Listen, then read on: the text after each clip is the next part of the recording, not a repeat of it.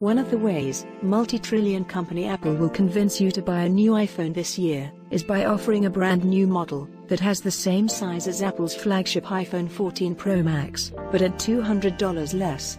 The new device, predicted to be called iPhone 14 Max, will be the first non-Pro model in the iPhone series to rock Apple's largest iPhone. The 6.7-inch display is huge, although not one-handed, will be perfect for reading, watching movies, or composing emails. Just imagine playing Call of Duty, Genshin Impact or PUBG on a 6.7-inch sized iPhone. At $899, the iPhone 14 Max is not going to be affordable, but it could be worth the price over the standard iPhone 14, just for the extra large screen. Most probably, the iPhone 14 Max will offer better battery performance than iPhone 14 Pro, somewhat equivalent to Apple's flagship iPhone 14 Pro Max.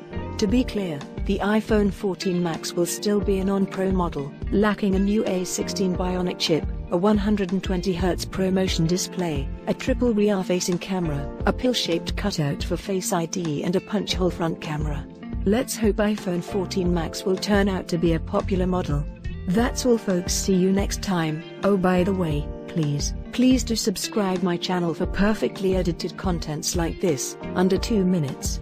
Have a wonderful day.